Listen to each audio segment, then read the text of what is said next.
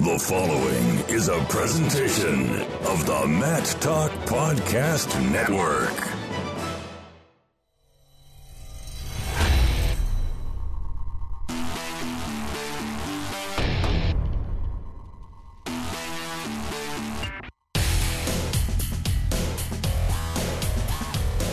Episode 363 of the Short Time Wrestling Podcast. My name is Jason Bryant. On this show, you'll hear news, reviews, previews, and interviews from the biggest names and notable topics in the sport of wrestling.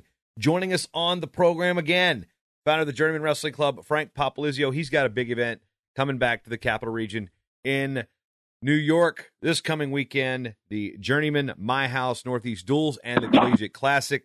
Frank, you've done a lot of things in the sport of wrestling. You've been an innovator. You've listened to your people.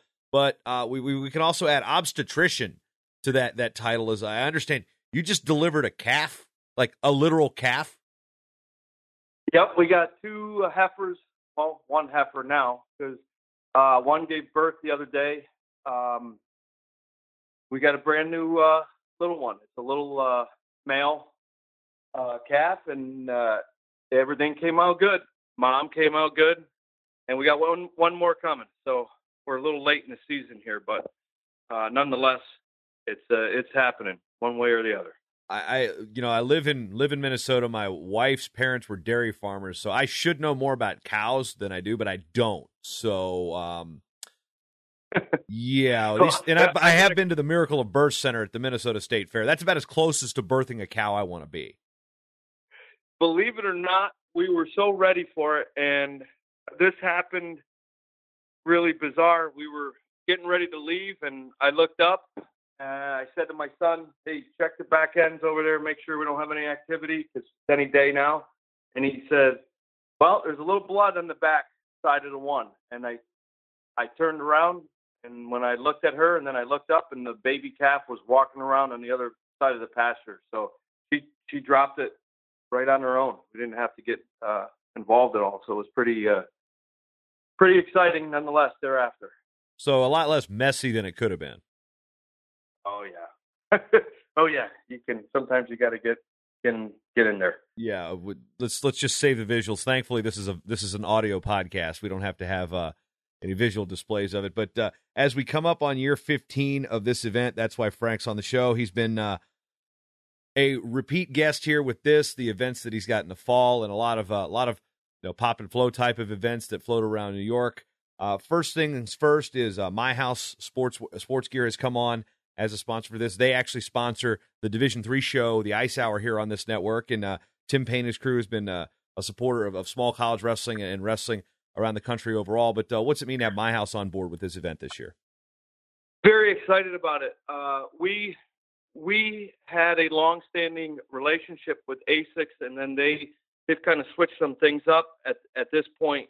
And Tim and I have been talking for quite some time, trying to look for an opportunity. Obviously, loyalty is something that's important to me. So I've remained loyal with certain partners throughout my tenure. And when there was an opportunity to make a move, I reached out to Tim and said, Tim, I know you and I have been visiting for quite some time. This may be an opportunity. And he jumped right on it. He knew that it'd be a good fit. And the partnerships that we have obviously extend to him. And it's exciting because he's excited about it. And that adds a little bit more fire to my step too. And we're going to knock it out of the park together here. The dynamic of this event has morphed and changed and evolved over the years. This year, you're going back to bringing the Northeast Duels into the fray. Last year, it was the more of a collegiate classic with the round robin format. Rather than scrap the round robin and scrap the duels, you said, all right, I'm going to bring them both together. Was this just from feedback from coaches, or was it just kind of the best of both worlds? Well, a little bit of both. So after you do anything that you instill change to, you have to assess, analyze. And I did that.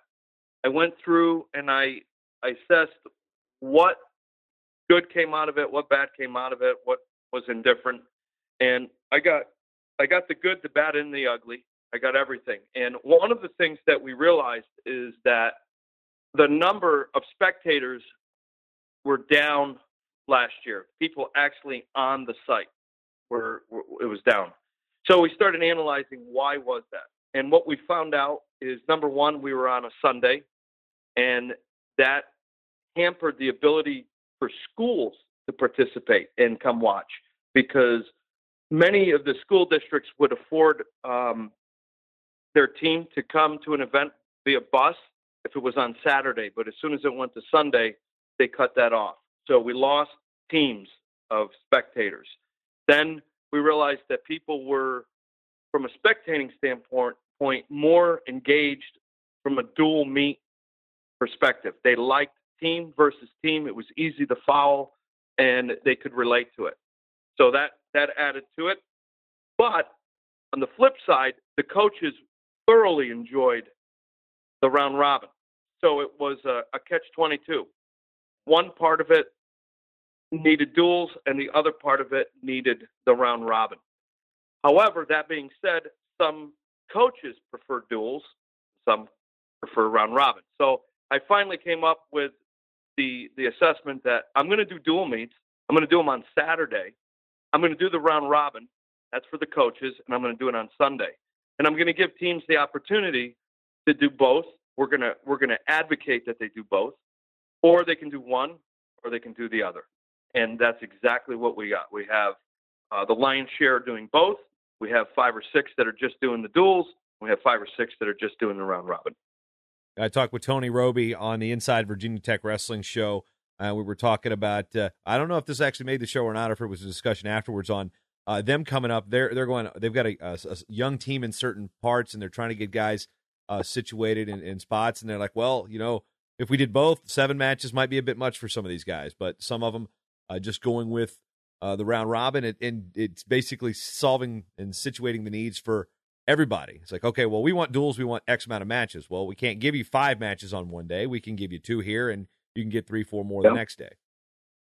Yep. So some people are wrestling, like Oklahoma State is wrestling a single duel on Saturday, and then they're in the round robin on Sunday. So in essence, that's 4 matches over the weekend, and that's what they're looking for. Some people are just hitting 2 duels on Saturday, and then they'll have the round robin. Maybe there's different guys that are wrestling on Sunday. Some will put their full lineup in. Some guys, they don't want weighing in twice. I mean, everybody has their own vision, and everybody has their own needs. This affords the coach to do whatever he feels right for his team. And that's what the whole philosophy has been, at least last year, by implementing the round robin, is to instill some control. I know we have a long-standing history with open tournaments, college wrestling, and it's good. It serves its purpose. But there's been many, many years without change. And this is maybe the next progression where we can say, well, we have a little bit more control. You can put people of like quality and kind together, and you can control how many matches that's going to be. So, and we know this. We know we start at 9 and we're done by 3:30. It's pretty concise. And this is the same format you've been running with the Journeyman Fall Classic for the vast number of years. That's correct. Yep, we try to pit. We essentially, and we talked about this last year, we're making a Pee-wee tournament philosophy, but with the best guys in the country at a collegiate level. So you take your group of people. We have 100. I think right now we're at 186 athletes that are participating in the round robin element, and we break it up into how many people are labeled an A. An A could be a ranked guy, an All-American, a 2-time NCAA qualifier, something like that. A B would be a starter in the past. Maybe it was a NCAA qualifier years ago, and they haven't qualified maybe the past year. And then your C's would be incoming freshmen, people that are maybe they're struggling a little bit. And then we try to put the A's and B's together, or maybe the B's and C's together, but we try to keep the A's and the C's away from one another. So as it works in terms of eligibility, you got to be rostered, or how's the red shirts work? Right? Yeah, you have to be rostered. This is not. There are no red shirts coming to the tournament. So as we keep talking about the Sunday event, 2 different locations this year too. You've got the duels in Clifton Park at I believe your high school at Shenendehowa, and then the round robin tournament up the road at its normal spot at Hudson Valley Community College in Troy. Yeah, I would love. Believe me, I would absolutely love to be in the same spot, but it didn't work out that way. Finding a gym that can accommodate 9 mats is difficult, especially in basketball season. And in the Northeast, they get priority, and that is what we're up against. So we're fighting that battle, but I didn't want to abandon the idea of doing these duels. So I got creative.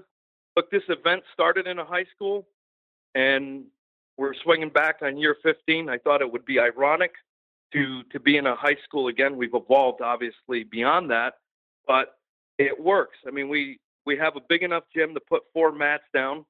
We have 17 dual meets that are going to take place. So the off duel, that 17th duel, will be in the other gym where we have some youth and high school wrestling that's going on. But for all intents and purposes, those 16 duels fit perfectly on those 4 mats over 4 rounds. It makes for a perfect fit. We have 1,000-person capacity in that one gym, so we'll get 1,000 people. We'll fill it right up to the brim watching that, and then there's probably another 500-600 that are going to go watch the youth. That's great for a single day, and then we're going to do it all over again. Hopefully get a couple thousand people at Hudson Valley.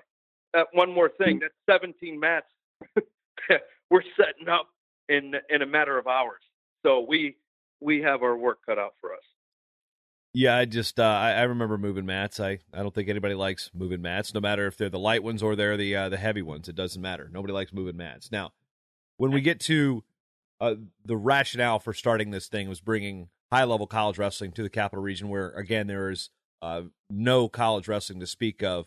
There's some smaller schools in the fringe areas, within reasonable driving distance, but still, you're bringing in Oklahoma State, you're bringing in NC State, you're bringing in Rutgers, you're bringing in nationally ranked teams, you're bringing in North Carolina to the Capital Region. What's it mean, again, each and every year to bring powerhouse schools into the region?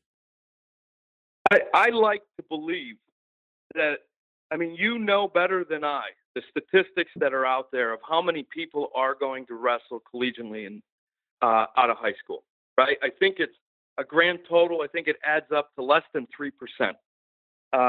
Less than 1% wrestles Division I, and the lion's share is Division. I think it's under almost 0.5% for Division II, and the remainder is Division III. So that statistic speaks volumes. It's the reality that we live in.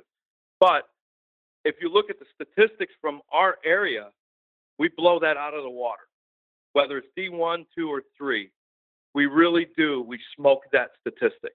And I'd like to believe that this is an influence. If they see it over and over again, then they're going to aspire to be it. They think it's just the next logical step. And we've had some really good guys come out of our area and go on to wrestle for these institutions, Gwizdowski being one of them. It's not just my Capital Region. You've got people that are within, an hour and a half away that are coming to see it religiously. Hamlin said, who's now a part of our wrestling club. He lives in the Capital Region now, but he was from Vermont, and he would drive down every year to watch this. And he said the first college match I ever saw was with Lehigh. Well, where did he go wrestle? He wrestled for Lehigh. It was at the Northeast Duels. That's something that he saw. And then the same could be said with Austin Mays. They were teammates together, ironically. So I think that is the idea behind it. That's 15 years ago. That was where it came from, and now it's still pumping strong. I want to stick with that Vermont theme for a minute, because you've got a Vermont team coming, Castleton University, in its second year of a program coached by Scott Legacy, who has been won so many. I don't even know. Let's see. They were winning state title 14. I think, when my high school beat them at the Virginia Duels in 1997, and they were still winning them. I just finished my 20-year anniversary, so they're probably still winning them in Vermont. So you've got a Vermont college team coming in too with bringing Castleton in for the first time. Legacy is a stud. He really is. He's got it figured out. He's been at the control there for, like you said, 2 years. And just this past weekend, they finished fourth at the Open that they were in, and he's right up in there with the standards, the Division III standards already. He's already relevant in that world, and I think that's incredibly difficult to do. But it speaks to his system. He's got a great system. People follow him. People like him, and it's also great for the Capital Region because of what you said earlier. We really don't have an option. So the closest wrestling program for us is Williams College, it's over an hour away. And that is academically selective. Yeah, very Big time. selective, and they do a tremendous job over there. Honecker does a great job. And that is the closest one, but it's difficult to get in, and they're very selective of what they're looking for. But that's probably an hour for us, 50 minutes. And then we go to West Point. That's the next one. So that being said, Legacy has tapped into the Section 2, which is our area, the Albany area, very, very much so. And I think it's being pretty rewarding to him. Not to mention he's got his own, the own pipeline for Mount Anthony. Yeah, every time I can't mention Mount Anthony or Scott Legacy without bringing out our victory in 1997. It's been 20 years, and I still was like, yeah, it was 41-9 after 160. We had that one done. I think he's sick of hearing about it. I even brought it up on the show a couple years ago. But as we move forward, your relationship with John Smith and having your brother wrestle at Oklahoma State. I mean, have you delivered cows for John Smith? Because he's doing things with you. He's bringing his team up there. He's taking his team to Italy. I mean, it's obviously got to be a nice boon to your event to say, all right, John Smith's coming. Oklahoma State's coming. John is amazing overall. He's amazing to me. He's helped me through my tenure of being involved in the sport. From a technical standpoint, from a business standpoint, I pick his brain. Now we even talk some farming. He's got quite a few cattle himself that he turned over recently. But nonetheless, he's been a tremendous asset to me. I respect him immensely. I can't ever get enough of him. I probably aggravate him because I'm constantly pulling on him to do, A, B, or C, and he does the same. Others do the same, I should say. They're pulling on him constantly, and his time is scarce. So when we get him here, I try to maximize it. I've been on him for a while to come back. If you remember, they were here a few years back, wrestled in a dual setting, and they had a loss to Lehigh that year. It was Lehigh's, I think it was their 100th anniversary. And it was a symbolic win, but that was the last time Oklahoma State was here. So I'm making good of it now this time when they return. Oh, wow. So I was actually there that year. I remember that. And because Connor McDonald beat Obi Blanc at 125. So that would have been, I'll say probably 08, 09. So, yep. Yeah. 08, I believe. Yeah. Yep. So December of 08. Yeah, that was the first year I moved out here. Yeah, that was the last time. It's been a while because I've been married 8 years now, or almost 8 years. Now, we look at that relationship, and when you got a coach like that, and they're going to want certain things, and coaches and teams that travel, they're going to want a certain amount of events. How much is having the round robin now on Sunday kind of alleviated the scheduling issues where, a couple years ago you said that, everybody wants to wrestle the lowest rated D1 team you've got. I'm not going to say who it was at the time, but it's like everybody wants to wrestle them and nobody wants to wrestle anybody tough. Has this round robin alleviated some of that scheduling gridlock that you sometimes encounter with coaches and programs? Boy, again, some programs are not on a level playing field, and from their perspective that they don't have scholarships. Maybe some programs have 4.5 scholarships, and they, they feel it's impossible to compete against, a fully funded program. So they come in with their posture is, this isn't right. I need this and I need that. Everybody has their own needs. And I guess the beauty or the art of this, being the coordinator, is giving people what they want. And you can't always reach harmony, but you get close. And this is the evolution of that, where some people don't even want dual meets. They don't want them.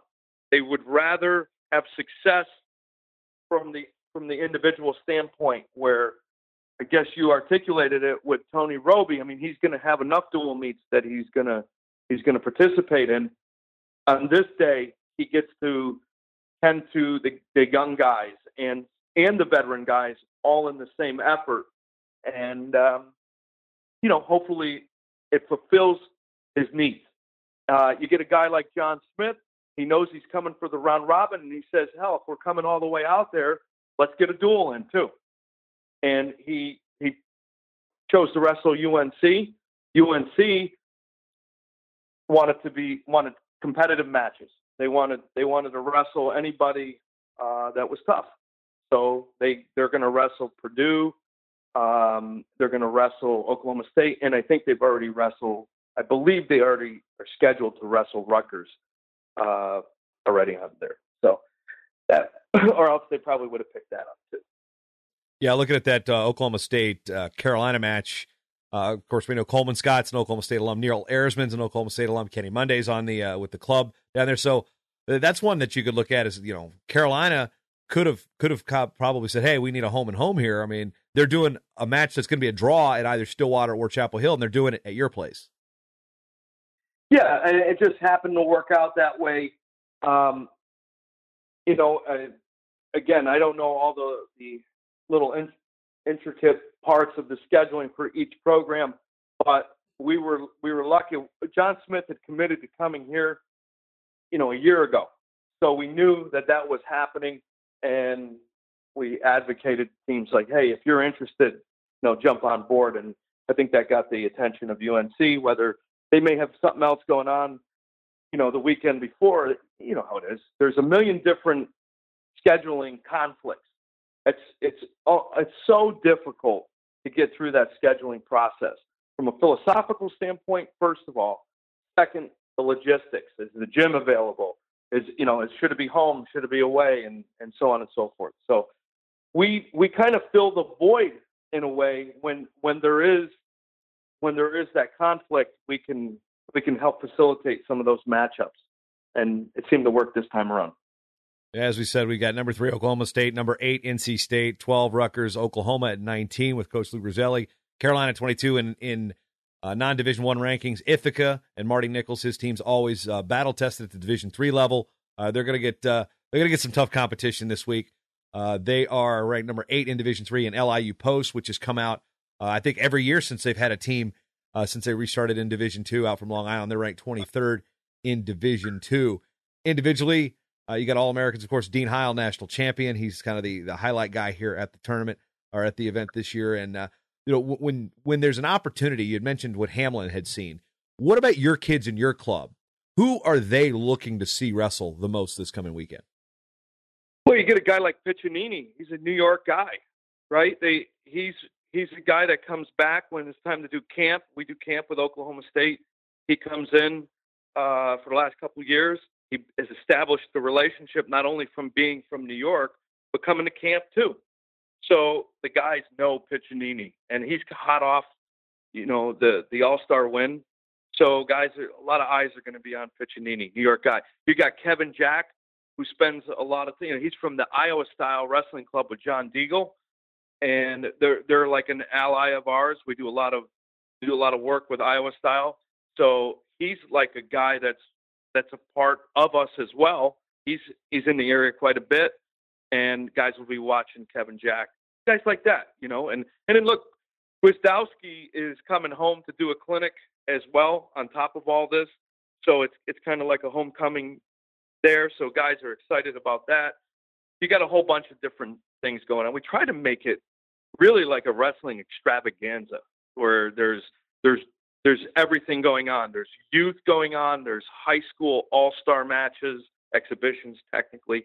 There's the college duels. There's the college round robin. There's a clinic. You name it. We kind of got it going on. Yeah, and if you want to go, birth some cattle, you can do that too. Just make sure you close that gate so that bull doesn't run down the boulevard, right? This interview almost did not happen. Big mistake on Frank's part. I left the gate open, but luckily the hay was in the pasture, and he was preoccupied at the moment. But he was walking toward the open gate while I was walking to close the gate. So that could have been a head-on accident that I would want to avoid. Yeah, I just want to know too: is it a myth or is it fact that bulls, when they see red, they charge?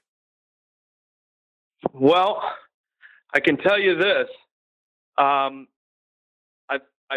had the mom be a little bit more aggressive than the bull itself. So, and it didn't matter what I was wearing. If I got too close to the calf, she got it got my attention pretty good. So my reflexes are still pretty sharp. Yeah, and with apologies to any vegetarians that may be listening to the show right now, my experience with cattle is usually packed up in my freezer right now. Yeah, I can truly understand after you go through the birthing phase of this, how people may have a different perspective of their diet. It's a beautiful thing, and in the end, it's these are beef cattle. So, all right. Now, one thing that we haven't discussed: last time you were on the show, you had hinted about something big that was coming down the pipe. Well, that something big was the Tussle for the Troops that's going to happen in January in Naples, Italy, with Oklahoma State and NC State wrestling, the first duel outside of North America in NCAA wrestling history. Let's just dial back a little bit and talk about how that process whole started. You'd hinted that there was something big. You didn't go on the record with it then, but now it's on the schedule. People know about it. You could say that's a journeyman-related event here, so we can tie it into this episode. Let's just get a little backstory on what started that idea. Well, years ago, it was my dream to wrestle in an amphitheater. One of the old ruins, like they have in Pompeii, or that most people would be familiar with is the Colosseum in Rome. Obviously, that's off limits, but in any event, that was the dream. And with my relationship with Michele Liuzzi of Italy, we had talked about that for years and years, and we started getting closer and closer to it, of it being a reality. And I started talking to my brother Pat about it, and we finally came up with the idea that, hey, it wouldn't be a bad idea to do an NCAA match over there. And between the three of us, I should say the four, with Liuzzi being the fourth component, but you had John Smith, my brother Pat, and myself. We discussed it and thought it would be a good idea, a unique opportunity. And it would, it'd bring a lot of eyes to the sport, maybe, and even from an international standpoint. And one of the things that we ended up doing was we really struggled to get access to the amphitheater. That was really the goal, to the point where I had to get really creative real fast, because the culture in Italy is there's a little bit, and I don't want to be disparaging in any way, but it's easier to just say no because of the associated liability, maybe by working with an antiquity, right? And they were just hesitant, and we all know that you got to make a move within a certain time period from scheduling standpoint. So we didn't have the luxury to wait around, and I knew there was a naval base right outside of Naples where we've been doing some of the stuff that we have been doing with Italy, from a foreign exchange standpoint. So we made it a point. Liuzzi had a contact over there. We made it a point to visit, and they were all about it. It was a match made in heaven. So in the end, it actually is probably going to be even more beneficial because the American troops over there are going to get to watch it. It'll be sold out. It will be a packed house. no doubt about it. And they are, they want to see some activities as well and entertainment on that base. And we're going to fulfill that, basically that obligation. We're going to help fulfill that, at least I would say. Any hurdles you had to clear with the NCAA about getting this cleared and approved? I left that up to my brother and John. They were the ones that dealt with a compliance standpoint. But believe it or not, it's actually more common than you would think. I didn't know, but it happens in basketball. It happens in football. Whether it's scrimmaging, practicing, or competing, there's a precedence that is set there, but in other sports. So I don't think it was as difficult as an obstacle as it may have appeared. Any event, everything will remain the same. From a mat standpoint, from the riding time, the clock, the referee, all that stuff is the same. And did you hire some guy from Northern Virginia to do your PA? Yeah, Hazard's coming in. I myself was real upfront that when you're in charge or helping produce an event, you have systems in place, and you don't want to vary from those systems especially when you're getting outside of your comfort zone a little bit. And for me, I was real upfront saying that if we do this, I really want to have Brian Hazard be a part of it. And Brian as well as I do. Both you guys are really among the two best guys in the field at all overall. And since Brian is so used to our events, it seemed like a slam dunk, and he was all about it. So it was a match made. We were done. Yeah, I could see that conversation with his wife. Hey, Mickey, we're going to go to Italy right around New Year's. Yeah, that's going to be a tough sell. Yeah, and the match is actually in Naples, and Naples is a unique city. There are areas in there that are pretty rough and tough, and there's areas in there that are beautiful and picturesque. So it's a historic town, and we're going to get a little bit of both. We're going to be practicing in the inner cities, where Coach Liuzzi's got a club in there, and he's in the heart of it.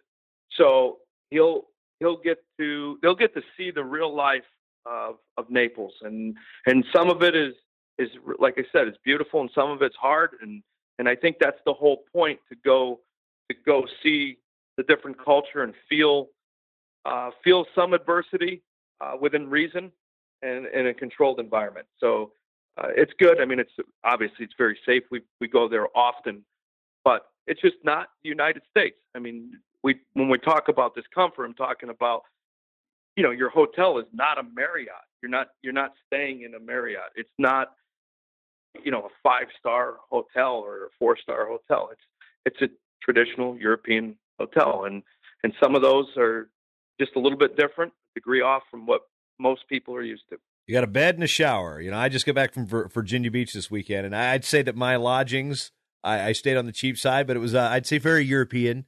Give me a bed, a shower, hopefully that has good water pressure, and that's pretty much it. I didn't even think I turned the TV on one time, and it was to watch Over the Top. Seriously, that movie came on. I was glued to it, but that's another story entirely. This and in the hotel that we're staying at, they actually provide the food, and the food is off the chart. It is spectacular. So that's a different, for maybe it's lacking in comfort in one area, but on the flip side, you're dealing with an unbelievable cuisine and opportunity. Hopefully these guys aren't pulling too much weight, and they get the ability to enjoy such unbelievable cuisine. Yeah, the carb load there, but I guess Hazard will be happy to know. Oh, a side note, Hazard and I both received our confirmation that we're announcing both D3 and D1 championships this year. So, good note there. So you got a good one coming out there with you. Of course, he's kind of been the de facto journeyman events PA announcer for 5 years, 10 years, something like that. Even more, I think. It's unbelievable. Hazard's gonna love the fact that I'm just dropping all his news out here on the show. But all right, Frank, anything you've got left? Surprises, things to check out while you're in the Capital Region for the Journeyman My House Northeast Duels and Collegiate Classic coming up November 11th and 12th. And Clifton Park, New York, day 1, Troy, New York, day 2. It's going to be action-packed. I'm excited about it. I'm excited that My House is involved. I'm excited that Gwizdowski's coming back. I'm excited for the teams. There's 19 teams that they've given us an opportunity to showcase them. So it's an exciting weekend. You are listening to the Short Time Wrestling Podcast with my daddy, Jason Bryant. And now in its 5th season and having raised in excess of over $150,000, Takedown Cancer continues its mission to make a difference in the fight against cancer. The charity, having no paid salaries, meets the definition of a grassroots organization. It's an of the people, for the people organization with all proceeds going toward cancer research and patient aid via the Randy Shaver Cancer Research and Community Fund. Funding is directed to some of the most brilliant, talented, and hardworking cancer researchers in the business. Takedown Cancer is looking for additional volunteers to help with the 2017-18 season. Whether involved at the youth, middle school, or high school, or even college levels, there are opportunities for you to host Takedown Cancer events. Let's make a difference. Please join us as we take down cancer. Visit www.takedowncancer.org or visit us on Facebook to get started. Takedown Cancer. No one fights alone. Big thanks to Andy Voigt for sending the Takedown Cancer memo my way. Glad to incorporate it here on the Short Time Wrestling Podcast. Again, my name is Jason Bryant. As you heard at the beginning of the show, we just heard some news, some reviews, some previews, and some interviews here on the Short Time Wrestling Podcast. If this is your first time listening, or if it's your second or third, and you're still getting into this wonderful world of podcasting, I would encourage you to go to matttalkonline.com/getshorttime and subscribe via iTunes or Apple Podcasts. There's also various different ways to listen by going to matttalkonline.com/listen. That includes Spreaker, that includes iHeartRadio, and yes, people, coming soon, very soon, this show on Spotify. Just got the notification that we are good to go on Spotify, so that's coming within the coming week. We will put out information on how you can listen to this program on Spotify, one of the more popular music on-demand listening services out there. So, yep, Short Time coming to Spotify. That's big news. Speaking of news, I was kind of off this weekend as I headed back to Virginia as my college roommate, Jeff Rusak, a four-time NCAA wrestling qualifier. He was the number 5 seed at Nationals in 2012 up in Albany. He went to the Old Dominion Sports Hall of Fame this weekend. And while we were down there, Harry Minium, who writes for the Virginian Pilot newspaper in Norfolk, and actually, believe it or not, former ODU wrestler. He has had the beat for ODU men's basketball and football for a number of years. He's now in his role as a columnist. I actually used to work with his brother at the Daily Press and Newport News. And Harry wrote a column on Rusak, and it wasn't about his wrestling acumen. As Jeff was funky, he pinned about 50 guys in college with a leg cradle. Yeah, he had some junk. He had some funk, some Boger-style funk that was going on there. And he's a Virginia Beach firefighter. And he was down in Puerto Rico, helping the situation with the hurricanes and whatnot. And Harry wrote a really good story about Jeff and his wife, Melissa, who I also went to college with. She was a soccer player. And while wrestling was part of it, the story is what Jeff going into the Hall of Fame and then being a firefighter in there. Of course, their relationship as they were both in school at the same time. And really, really good story. And to be able to go check that story out, you can subscribe to the daily free Matt Talk Online newsletter. This goes out each and every morning at matttalkonline.com/news. You can sign up and check it out. I'll actually put a link to that particular article because it's about my buddy Jeff into this episode's show notes.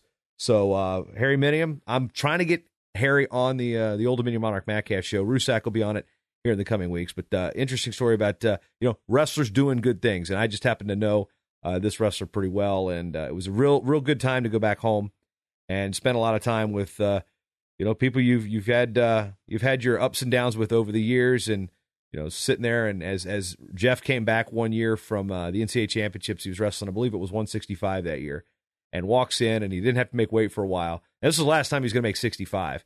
He had actually beaten Nick Nemeth that year. Kent State, you might know him for you WWE fans as Dolph Ziggler. But he beat Nemeth in the consolations, and then there was a bag of like 20 Tyson frozen like chicken patties in the freezer.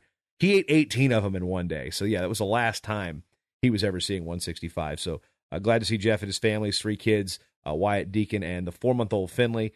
So Charlie Bush, who was also on that program, he's a cop up here in St. Paul, gets to hang out with me all the time. Timmy Gooddale was also on the program. We were all around for the event, got to see Coach Simons, legend in wrestling. A guy farts more wrestling knowledge than I will ever know. Coach Steve Martin was there right before the team went up to the Hokie Open. So good times back home. And, Old Dominion won like the worst football game in the history of sport. It was 6-0 against Charlotte. Ugh. By the way, the Monarchs are 7-0 all time when I attend home games at Foreman Field.